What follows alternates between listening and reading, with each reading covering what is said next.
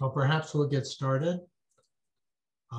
Thanks everybody for coming to our breakout session about early relational health and how it relates to advancing hope. I'm David Willis. I'm a developmental behavioral pediatrician, now a senior fellow at the Center for the Study of Social Policy. I'm on the Hope Advisory Panel and a part of this process of really advancing the health outcomes of positive experiences. And this work in terms of early relational health is really trying to fine tune hope concepts and framework ever more to the fundamental drivers of building well-being, which are relational and which are in those earliest periods. And so we're going to have a chance for conversation together about how do we adapt this framing of early relational health within the broader framework of hope. We see that early relational health is a central element of the early childhood elements related to the hope framework. So we'll have a good chance to dialogue about that, as well as what the meaning is of the framing about early relational health within this sense of the hope framework. Where do you all see the sweet spots and the opportunities? So I will present for probably about a half hour, and then we'll have some breakout sessions for discussion. And then I have a few more slides that we can talk about, another little breakout. And then and since we're a nice cozy little group of now about 13 people, we hopefully have a really good conversation, which I'm really looking forward to, as to what all of this work means to you, what it means to how you see the world that you're working in, what brings you to the Hope Network here, and evermore, why are you thinking about this emphasis around the early relational health work? So let me begin by saying what I'm hoping we'll talk about today, which are what are we talking about when we speak of early relational health? And within that, listening with thinking about your own mindset. How do you think about fundamental relationships? How do you think about the criticalness of relationships for building the health of the individual? Then how do you think about your current practices and understanding? Because some of us that have been working in this space for a while, once you move into the dyadic relational framing, it's hard to go back to see just the individual. You find yourself thinking in relational ways, and especially in the early childhood space, as we all know, you can't think about a baby without the relationships around them. You really can't think about outcomes of children without thinking about the relational drivers and the context within which relationships live. So I want you to be able to reflect yourself on how this work we're going to be talking about affects your own mindset in spaces where sometimes relationships are lost and the individual is the focus, and we have to think about that effort. And then thirdly, can we take these concepts into our work as we're all focused on advancing this larger overarching frame of hope that we're talking about today? So those of us that have been in the field a while know, and strikingly so, how much a baby's future starts so very young. And the science is so astounding. The foundations of health, brain development, mind development, stress regulation, social brain development, regulation of affect, regulation of physiological systems gets established. And there's certainly a prenatal experience that happens in terms of the pregnancy health and or its stress and its impact on the physiology. And also, of course, the relational experiences that really drive the next generational building of the next generation of people. The development of humanity is through the transfer of experiences from one generation to the next. And I would suggest from one person, one interactional space to the next. And then as that young children starts developing their own internal capacities, they draw from the world around them the experiences that matter to part of their developmental processes too. That's a space that has been the center of my thinking over my career. Being trained in mental health also, I think about mind and brain development as one. And of course, we measure social emotional well-being as an outcome. And if one then starts thinking about what we've been experiencing recently, the derailment of healthy growth and development was even before the COVID a challenge, but ever more striking. The other part of this work that we're going to talk about is as the science of child development has moved forward, and Jack and Andy Gardner and others have been so strong at making visible the core story of child development. In all of those framings, we talk about child development is dependent upon the environment and relationships.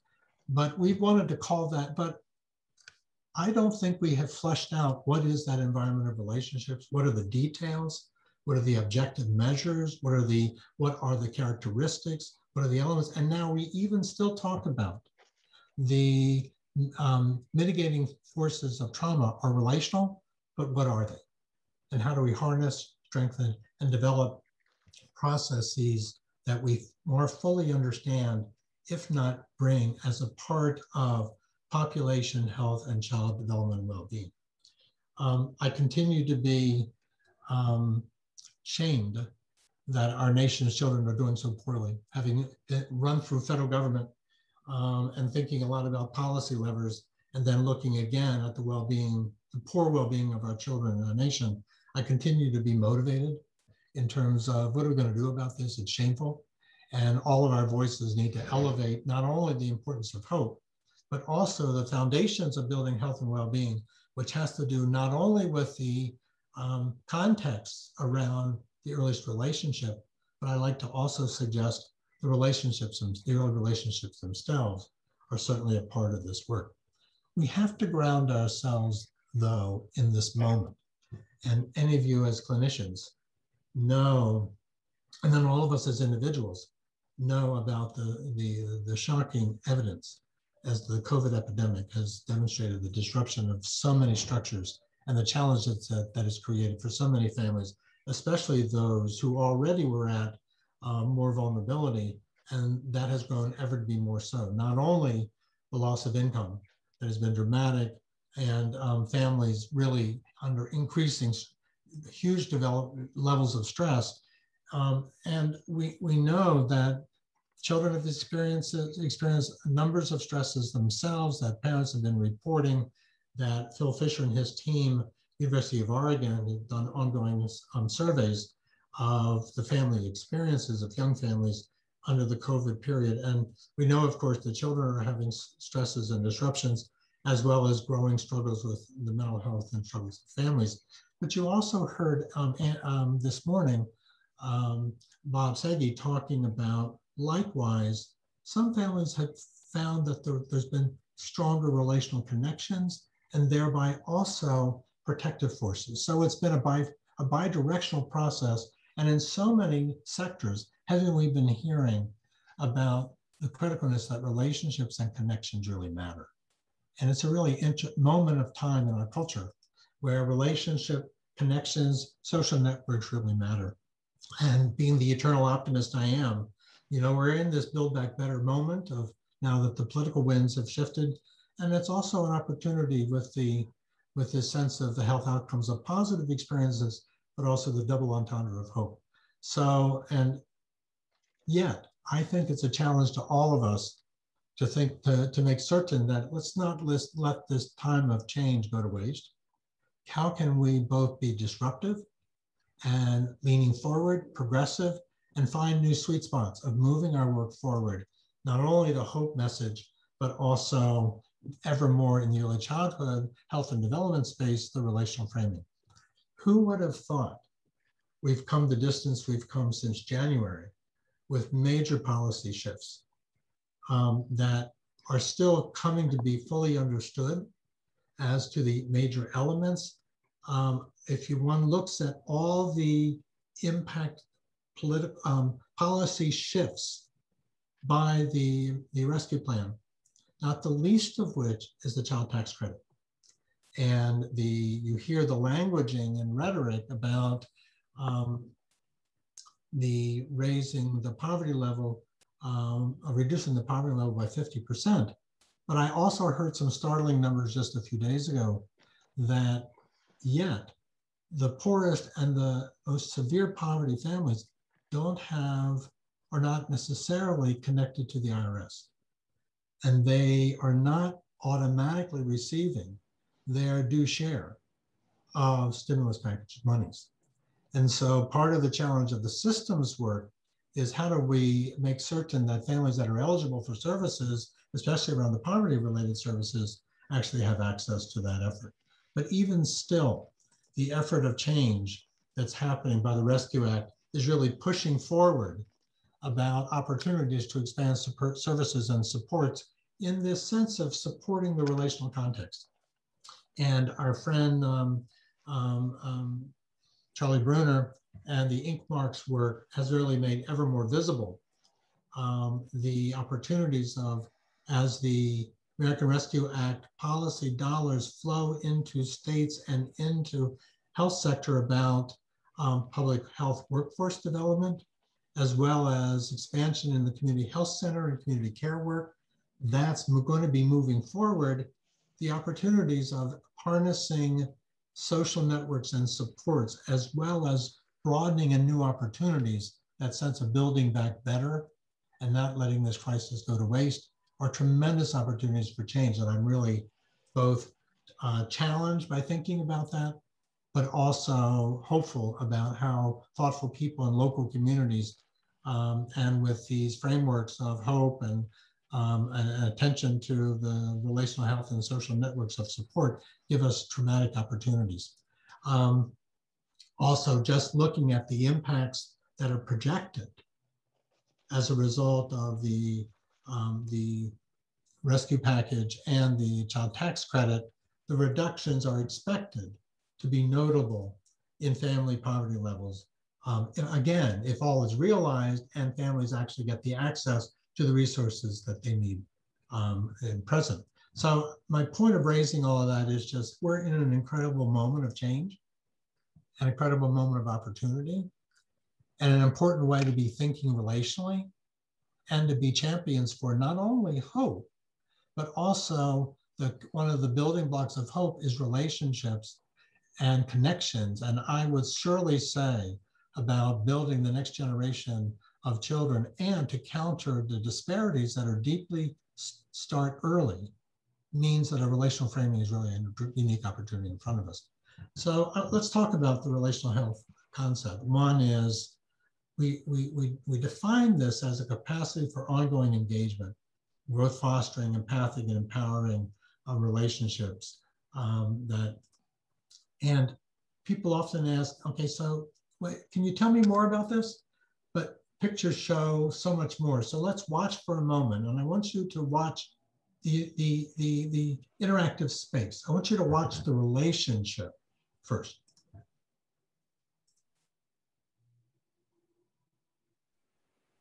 Wow. I assume you can hear it. Uh-oh.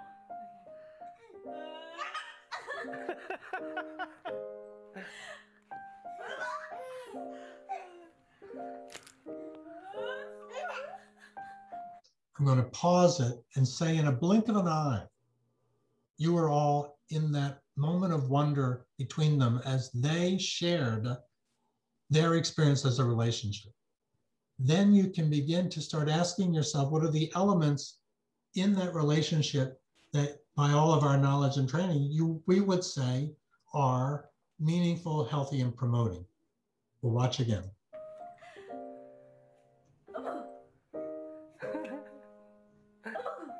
So it's self-evident. There's affect, there's serve and return, there's shared eye contact and mutual gaze. There is a turn-taking process and a sheer enjoyment of the moment for each one of them, and it's meaningful for both. That captures what we try to talk about as the early relational health space. My baby.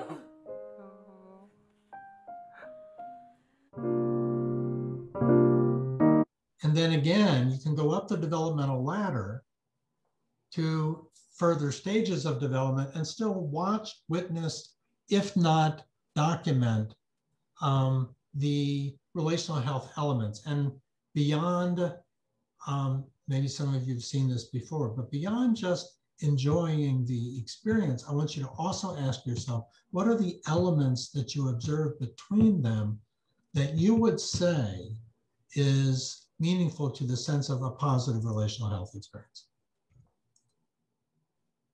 Okay. They need to work on that, right? Yes, okay. Did you understand it though? No. Okay. Huh? Oh, no, not this one. This is the grand finale of this. Yeah, that's the last one. Now, Jack Shonkoff and Serve and Return would be delighted because you're watching this pattern between them. There's affect, there's turn taking, there's gesturing and communication. Each of them is sharing the same mind space, and each is influencing each other in a shared way. That's a relational health observation. That's what I was wondering. I don't know what they're going to do next season because they did some stuff this time. Exactly what I was thinking. Oh, yeah. And ever more beautifully, they have a shared mind even before the clarity of language. It's all by gesturing. And they're in the same space, and one would argue in a clear relational health moment that you can witness, that we can see.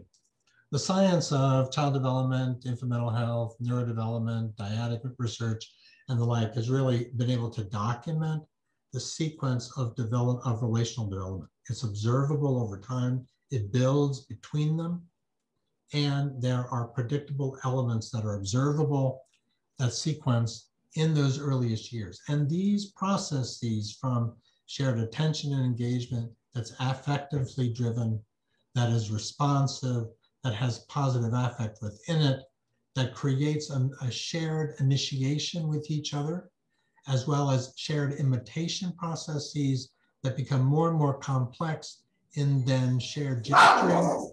Forgive my doggie, she's saving me from the neighbors.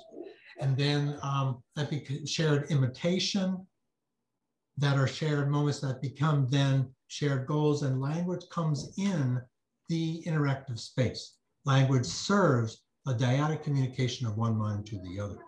This dyadic process is observable, and I would argue the center of pediatric and child development care, and I would argue is the center of so much of the way we think about human development in the earliest period. The science is compelling, and there are increasing recognitions of the field of dyadic neuroscience and the whole observation of the synchrony that goes on at every level of the physiological measurements that one can do. Everything from one can observe in the synchrony at the level of behavior, like we were just witnessing, but also at the level of microdissection of the way that dance goes on between people, as well as in the coupling of the stress regulation systems, autonomic nervous system regulation efforts, the entrainment and synchrony of hormonal systems that become aligned by shared positive interactive experiences. And one can actually observe the synchrony of brain wave activity in a secure, attached, and interactive relationship. At every level, the physiology of building health is embedded in the positive experiences, then in the positive relational patterns.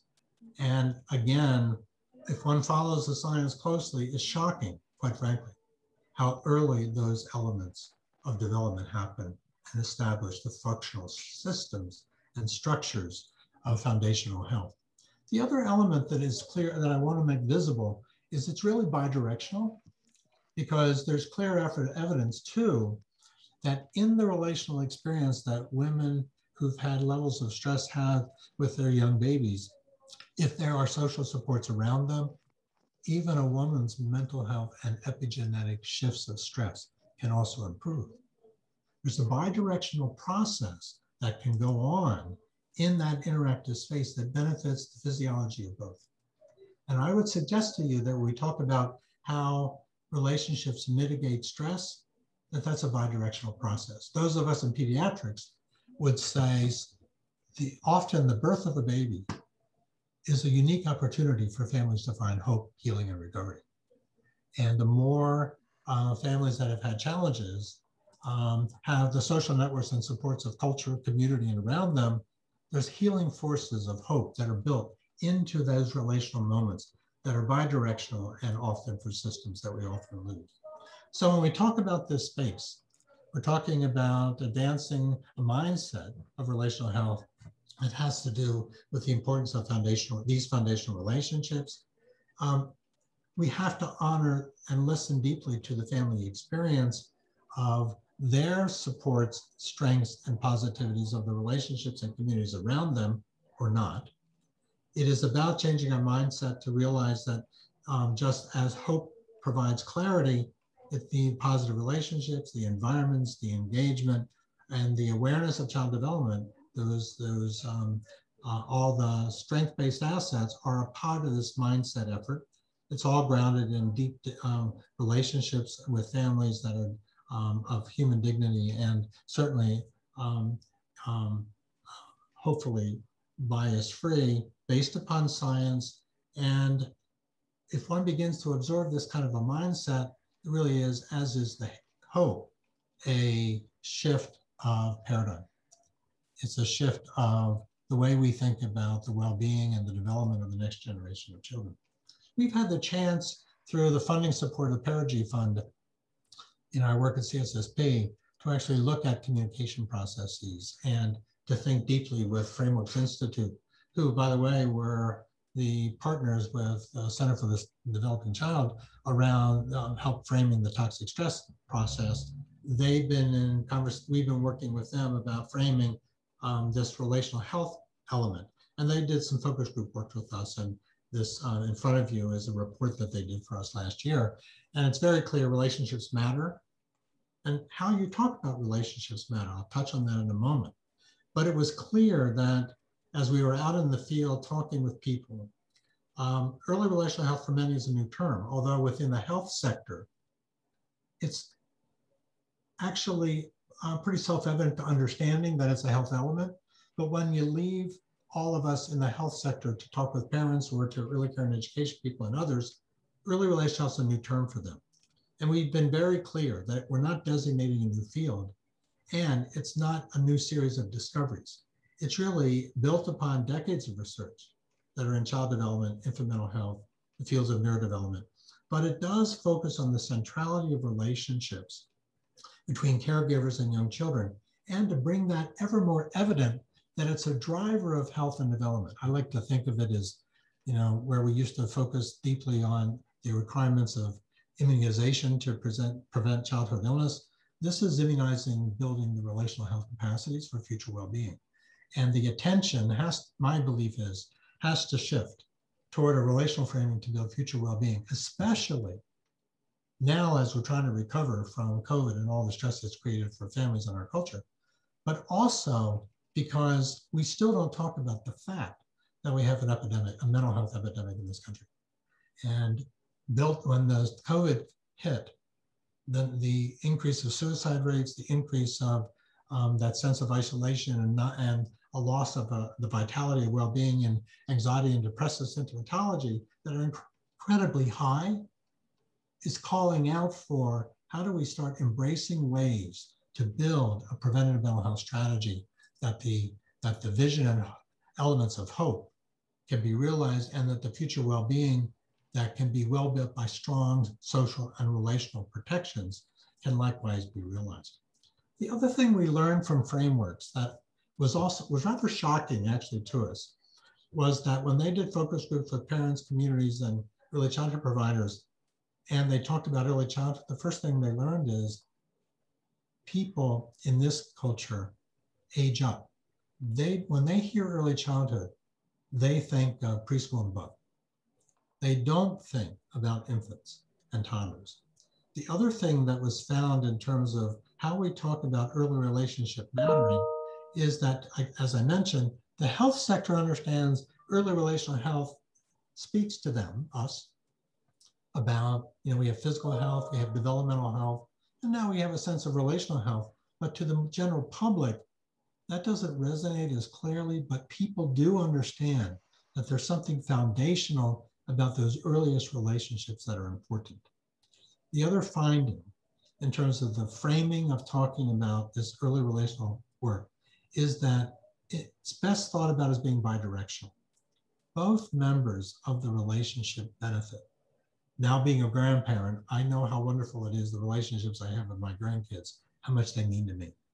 And we also know that the parent experience, for many, has those moments of really meaningful connections with their children.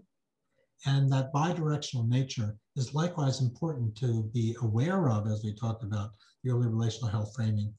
But as it is too, to recognize all interactive patterns are not solely focused on the utilitarian view of building capacity and well-being of children. You know, we're still struggling with that concept of the hurried child, which everything being about, you know, how quickly do children develop to high levels of competitiveness, but sometimes gets lost is there's a joyfulness of the moment for all that needs to be valued.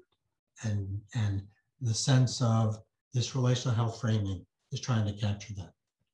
I've schematically just tried to show that, you know, infant mental health has had, you know, has a vast knowledge and 50 years of research work that's meaningful. They have developed intensive interventions that are successful, meaningful. Yet we've wanted to harness the knowledge and bring it into a promotion prevention strategy, not having the stigma of mental health sometimes aligned to this early childhood work. In no way is this a competitive effort. It's actually an accelerating effort.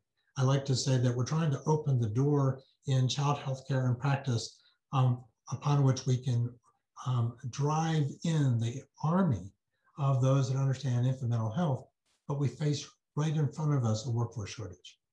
And how do we mobilize ever more the child health sector, the home visiting sector, the neighborhoods and communities about the criticalness of this kind of thinking for all families in terms of relational framing. This is an ever more complex definition that's been evolving. You can tell it's a definition built by, you know, by a team. But I just want you to note the elements that are being attended to, that it's foundational, like we said, it's culturally embedded. And we're learning a lot about the depth of knowledge in cultural history and indigenous practices about parenting efforts. We're learning that there are reciprocal interactions that are observable and that all caregivers are involved. So it's not solely mother, baby's father, grandparents, siblings. The relational context around next generation really matters. And we also know that a relational framing actually builds competence and emotional well-being for all those involved. So it's not just in the sense of the child alone, but all. But think about how that fits in our sense of the hope framework that we're really all attending to. I'd like to say we already have activities that are focusing relationally in child health systems that we want to make ever more visible. Certainly, Reach Out and Read in its very function has been focused on the relational framing of literacy promotion. As they are now past their 30th birthday, they're really exploring as a network about how they can be ever more attentive to the relational foundations that set up literacy promotion. And that work is building in terms of what are the relationship building opportunities that pediatricians can bring with young families about relational dialogues and conversations. And that work is emerging. We have the work at Mount Sinai with the Keystones of Child Development are bringing out materials and training that are focused relationally. As we move into team-based care, certainly Healthy Steps in Project Dulce, which have a specialist in the medical home whose job is to partner with families, and more importantly, focusing relationally to the needs of families, is a natural growing platform of opportunity to advance a relational health framing. Everyone is asking, okay, now, well, wait a minute, how do you measure this? And I can talk with you a little further about that, but there's work going on.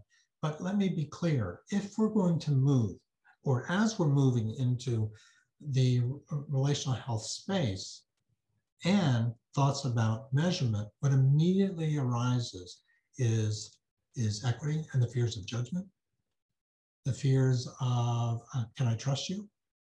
The fears of, I have to have a trusted, safe space and relationship with my provider such that I feel as though we're a team rather than you're going to tell me how to do it right or wrong. It gets into some very interesting equity-based issues that we're, of course, all exploring. Also in the community, recognizing early relational health promotion and the good work of hope doesn't happen solely in that little attachment pattern of a mother-baby. The context matters deeply, and supports around communities that strengthen families and connections to communities really matter. And these other support structures in communities far under resourced and not scaled, though, are relational health interventions, not the least of which is the home visiting space.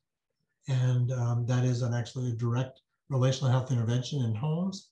Yet, even some of that work is top-down telling families how to parent, as opposed to supporting the relational growth. And the field of home visiting is in that dance right now of trying to explore what is actually their role in supporting the relationship versus telling how to relationship. And those are very different processes. And in home visiting, for example, only about 40% of families offered the opportunity for home visit actually accept it. And when one tries to get deeper into why that is, there's often equity barriers and distrust of the systems. And so we've got a distance to go in terms of partnering with families over time. But we also have communities that are starting to talk about all-in initiatives around a relational framing. One of my favorites is Janice Cornell's work in the Bridgeport Baby Bundle, which is a cross-sector, formal, informal system of addressing the needs of the earliest relational patterns in a sense of all babies, all in, all supported.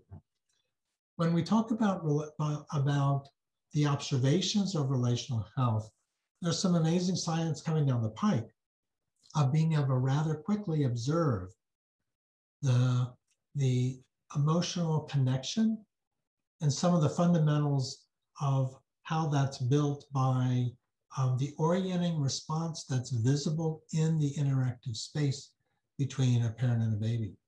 These are observable characteristics. They're actually sentinel signs of relational health. Our dear friend Colleen Kraft about 8 years ago said, relationships are a vital sign in pediatrics. And from that view, what are the elements of the vital sign? And we watched those videos before that showed affect, showed turn taking, showed serve and return, showed shared experience, showed engagement and reciprocity. There are additional elements that can be observed, if not promoted, that have to do with the fundamentals of orientation responses, engagement, and autonomic system connection that we're just starting to learn about in terms of the relational health space. People are thinking about, more importantly, how do we bring relational health promotion into our efforts? A team in Michigan with Kate Rosenblum are actually using video feedback within the medical home with families. Families are offered before their well child visit by the co-located mental health provider in 6 FQHCs. Families are called beforehand, offering to make a movie and to talk about their parenting experience. 78% of families come. They want to do this before a well child visit, and a 15-minute video, and then turning the iPad around so families can see, and a discussion about what did the family witness, a relational focus. When there are a little bit of struggles, families actually will reveal that they would like a little more support, so it allows for them the beginning of an intervention process. There's some work that's going on in DC with a Healthy Steps model. And what was discovered was that it was with the African American community, within the health system, the depth with which trauma and race, social justice issues are so much a part of the experience related to health that the Healthy Steps providers discovered that simply having conversations about families' relationships and what they mean to them and their histories opened the door for further promotion and awareness about a relational frame. A couple more thoughts. There's a lot of work. I mentioned the work with Reach Out and Read, and Reach Out and Read touches about 40% of child welfare children in this country. It touches, every state has an affiliate, and about a third of pediatricians are a part of that network. That network is really looking to advance a relational health frame. And just for fun, in pediatric offices, in those moments of Reach Out and Read encounters, they have the opportunity to witness the relational space, and they're in active dialogues about how can they develop the promotion efforts, as well as some observational tools, as well as ways to know in sense of once the relationship's strong, or one doesn't need more guidance. That work is, we think, a unique opportunity to move forward. So I would argue it's all about the relationship. And within the Reach Out and Read experience, families have their own experiences, and then there are experiences that we see in the exam room.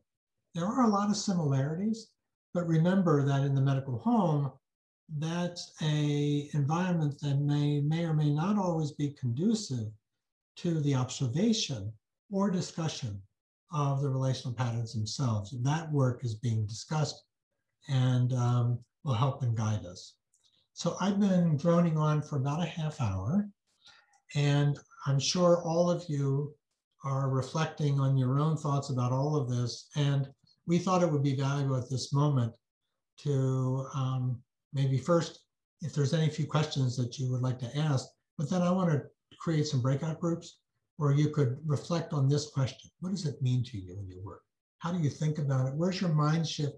What draws you in, or what makes you anxious, or what makes you think about how this work is meaningful to where you are presently? Rather than go into small groups, because I'm going to move us forward. We can still do a small group effort, but let's bring us further to relational health and hope. And let's think together about how these framings work together. And I'll give you some of our take that Bob and I and others have been focused on. We think that the early relational health element advances hope foundationally and from the early childhood space. And the building blocks of relationships with safe and strong environments, not only in context around the family, in context around the relationship matters, and of course, that sense of being connected to a community. Because a mother in isolation with a baby, that's an emergency from my view, from many of our view, because who helps take care of the caregiving relationship itself? The embedded nature of relational supports are really important for the well-being of a young family, as well as for the well-being of a young child. And all of that is a part of the emotional relationship growth that happens as a result of these efforts. That's, we would argue, a better the relational health space. I don't need to go further because Bob's really made clear the science is compelling around all of this. Bob was talking and others about we're really moving far beyond ACEs to resiliency and building health and hope and capacities. And Bob's talked about the importance of those positive childhood experiences. Those are all, so many are relational and contextual. And ever further, how do we mitigate the impacts of stress and also help create the healing processes from previous histories of trauma, racism, adversity, used through a relational promotion lens to build well-being? The more we focus on those positive elements of supporting relationships for next generation work is right in front of us. The other place to pay close attention to about our work of hope and also the work that's carried forth from Jack's work about the toxic stress movement is, of course, the deep recognition of how adversity impacts the physiology early. Epigenetics, long-term health and development. What's not yet built out is the mitigating forces of relationships that bidirectionally impacts epigenetic impacts by strong relational supportive environments. There's a lot of healing that happens relationally too. That research is not yet as visible, and we believe needs likewise to be called out ever more strongly. But to do relational health work means it has to also happen in communities where people live. And place-based work, we think, is where the action is in advancing a relational health frame. So it's not one sector, it's not the child health sector or the home visiting sector or the parent education sector or one, or the child welfare sector or the like. It really is a collectivity of working in, we call it an all-in strategy in place-based communities with multiple actors coming together, believing for the next cohort of babies and families, surrounding social supports networks, that work of hope, as well as the foundational relationship as an all-in strategy is where the place we believe the work builds. And of course it builds on that sense of hope, but it gets ever more targeted to a strategy in the prenatal to 3 space. So that one example is the work in Bridgeport. There are clearly other communities that are place-based and focused upstream. Certainly the Promised Neighborhood agendas, certainly the Pritzker now prenatal to 3 agendas. And so many communities recognize that these all-in upstream strategies of not only the basics of connecting with families like universal home visiting and family connect effort, and the healthcare system and its role in both identifying needs and creating resources and supports and connections, but also the informal systems that surround families that are in neighborhoods by informal individual neighborhood leaders or church communities or other informal systems surrounding next generation families with social networks and support matter. Of course, investments care in terms of the knowledge of child development and the importance of resiliency and healing and narrative of what's your story, and we'll find a way of hope and possibility. But tell me what's happened to you in your past. How do we, how do we partner with you so that your past does not become destiny for the future of your children and families? That's a neighborhood supported structure and effort that's really important, and a sense of activating community, then trying to harness data out of that. But really the social network and cross-sector awareness that building relational supports, promoting foundational relationship networks of support and guidance when necessary is part of the work. And recently, the Charlie Bruner and the Inkmark work has really been calling out now the opportunity in front of us about building out those relational health network people, the sense of a workforce that goes everywhere from doulas to community navigators, to community health workers, to home visitors, to those care coordinators between the medical home and the community. All of that is part of building out an infrastructure of relational health support in communities. And again, as the Biden-Harris recovery plan moves forward, and there are dollars, infrastructure dollars coming to communities, how do we champion? We need dollars in the prenatal to 3 space for building a workforce for the next generation. That relational health workforce effort is a part of the kind of thing. The last 2 comments I want to raise has to do with none of this work of relational health can happen without listening deeply to the lived experience of families. And more importantly, partnering with families in a way to listen to what all of us in the service sector can do to help bring what matters to them. And to be deeply mindful of the traditional dominant culture, white supremacist, white fragility, dominant culture, racist efforts that make, for so many families, a distrust of us trying to help them. And that only breaks, I think, by individual relationships and conversations. And more importantly, all of us in the service sector spending a lot of time reflecting, listening, learning on our own journey of having been built in a racist structure ourselves. How do we learn to listen in a new way and value the strengths of all families and all communities as a part then of a relational frame in front of us? So there's a lot that really needs to happen in that space, all of which we've been touching on around this HOPE framework. Thank you for your time with us, and go forth and carry the message. We try to, the relational framing matters. We all know it, not all do. And remembering that it starts really early. My own wish is that that we be thinking about the relational experience of every new family, with every new baby born, and thinking about in communities, how do you surround communities with the next, all the new babies that are born this next year? How do we work together? Right to Ron's idea, how do you expand into a place-based community, an all-in strategy for our next generation of babies in our neighborhood or in our community, in our county, organizing ourselves around place-based initiatives with multiple actors together with a relational framing of social networking and support like Ron was talking about. I think that's where our future lies. And that's all about hope, upstream about a relational framing within the HOPE frame. So thanks for your time. I think we get a little break. Have fun at your next session. Reach out at any time with me. You know where I'm at, CSSP. And be well all. Thanks.